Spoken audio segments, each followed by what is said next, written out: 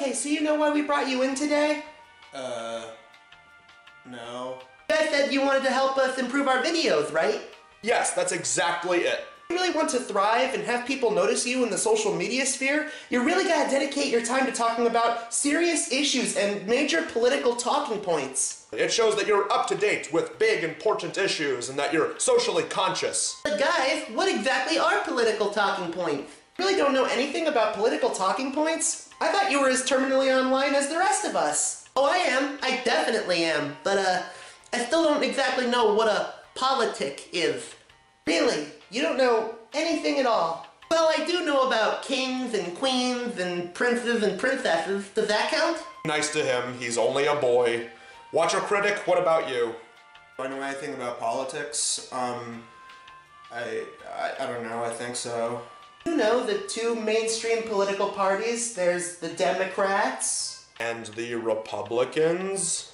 Yeah, I think I've heard of those. Good, that's very good. So what do you know about them exactly? Well, I think one side's really into the 360, and I think the other one is really into the movie The Incredibles. They're useless.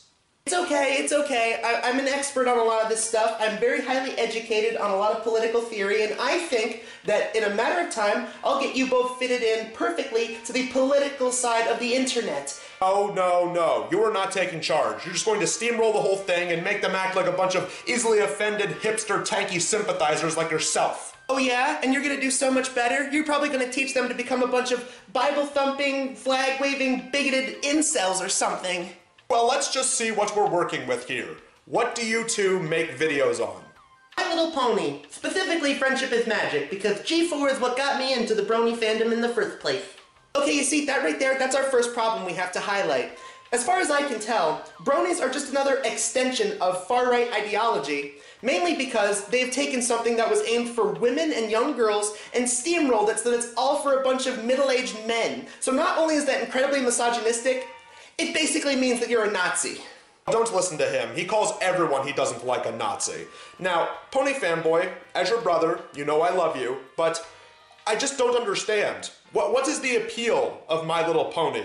I mean, according to Matt Walsh, he says that show's just a bunch of woke propaganda that has elements of girl power and gay rainbow horses with wings. Not only is that incredibly emasculating, it's also incredibly childish. Oh yeah, this coming from the guy that reviews poorly made cartoons and VeggieTales for a living. I heard that. Guys, I never really thought about stuff like that before. I just make videos talking about MLP episodes and other Friendship is Magic related stuff because I just love talking about the show and the fandom and all that kind of good stuff. You'd still get really triggered if people said that they didn't like the series, correct? I mean, yeah, it would definitely make me feel a little bit bummed out. But then I just remember my favorite things about the show and the fandom, and then I don't feel so bad. I just don't like it when people say that Rarity isn't Best Pony. That really hurts my feelings. Well, little brother, I hate to tell you this, but facts don't care about feelings most of the time. Like, for example, I think it's a fact that most of the characters in that show are terrible, except for the yellow one with the pink hair. I think her name was Fluttershy, correct? I knew I'd get you to like at least one pony, Chris. Well, I do videos about water-related things, mostly bottled water, because I just think it's so interesting. But I also talk about other water-related stuff, like movies that have water in the title, like Waterboy and Waterworld and stuff like that. Okay, perfect. That's a great way to start. Water, plastic, big companies. You can do videos talking about how water around the world is being polluted by these big oil companies that are dumping oil and polluting our oceans and killing innocent sea life. And also maybe you can connect it back to global warming, maybe? There we go, the obvious leftist myth that is global heating. Yeah, the world's just magically getting hotter. Here's what you can do. You can make a video telling people to dump oil in the streets and throw plastic off of highways. That way you'll really trigger the snowflakes. Whatever you do, don't do that. See, typical evil Republicans talking about how they want to destroy the world for profit. Oh, that's the other thing. You should constantly throw in references to how capitalism is the most evil thing to ever happen to the world. It'll really stick it to those alpha males and dude bros and other kinds of chuds. Yeah, this coming from the guy who shops at Whole Foods and drinks Starbucks and buys Apple products. I heard that. I'm sorry, I'm really lost. What exactly are they talking about? I have no idea what they're talking about.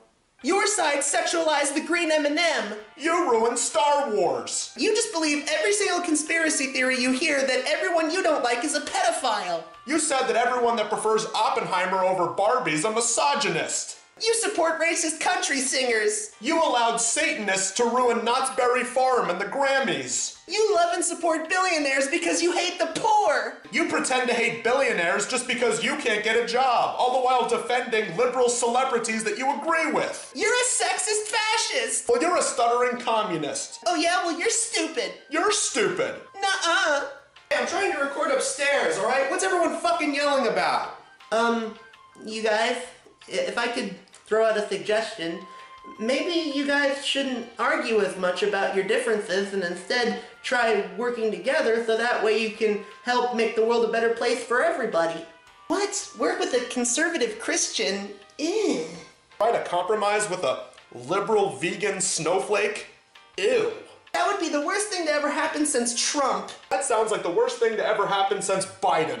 I don't know, maybe you guys need a second opinion here. Maybe you guys need the opinion of someone who thinks a little bit more about this stuff than we do. Hey, what do you think about these guys and their politics? What do I think? Well, I think that Chris T. Ian is a turd. Hey! Yes, that means he's on my side. And I think that this Peter Collins guy, or whatever your name is, sounds like a total douche. Ow, my feelings. Ha! That means he's on my side. Okay, you see that right there? That's your guys' problem. You guys make everything a matter of sides. It's me versus the world, us versus them.